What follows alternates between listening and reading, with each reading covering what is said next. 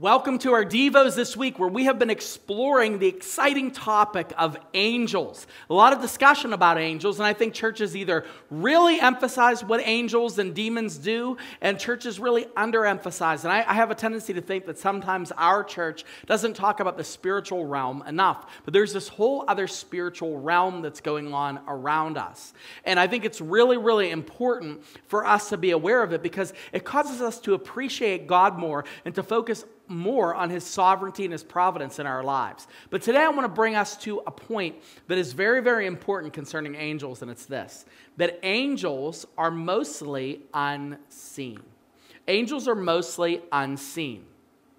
They tend to operate without receiving credit. Now, I shared a story earlier this week about what I believe to be an encounter that I had with an angel.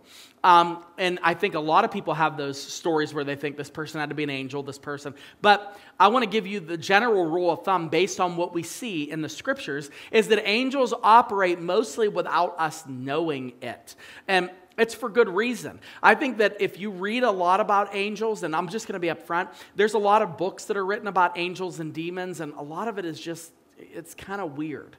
And some of it is nonsensical, and some of it is kind of contrary to what we see in the scriptures in terms of what God tells us that angels do. So the thing that you can pull from this is what the writer of Hebrews says concerning angels. He says in Hebrews chapter 13, verse 2, he says, "Do not neglect to show hospitality to strangers, for thereby some have entertained angels unawares." He says that for the most part, you should be showing hospitality to everyone, because you could be entertaining, you could be ministering to, you could be interacting with an angel, and you just don't know it. Isn't that cool? But the angel's not going to be like, oh yeah, like if you're working in customer service right now, and you are mad one day and you're screaming at somebody because you're angry at something that happened or whatever, and that person's not going to go, "Hey, by the way, dude, you were just really nasty to me because you lost your temper because your job is bad, and I'm an angel, so that stinks for you. That's going against you in your book there for God," and that's not, no.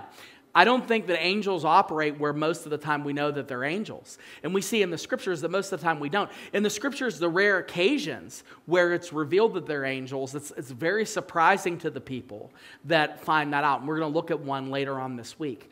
But what you need to know about that is this: we should be cognizant, completely understanding of the spiritual realm. And we shouldn't shy away from the idea that just because we can't explain something doesn't mean that there is not a spiritual explanation for it. I think that we have to start to open up our minds a little bit about what God is doing in our life, and start to say that maybe we don't see all that there is. Maybe we can't resolve everything by understanding all aspects of what has happened. And maybe, just maybe sometimes, an angel is ministering to us and we don't even know it. We're not aware of it.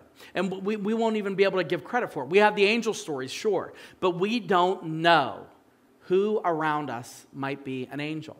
And so I think it's important to treat every single interaction, as the writer of Hebrews says here, that be aware that when you're interacting with people, when you're dealing with them, when you're showing hospitality to people, you may very well be interacting with one of God's created beings called an angel.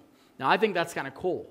I think it shows a dimension to life that we ignore a lot. But I think it's definitely encouraging for us to make sure that our behavior lines up with Christ's likeness in all areas.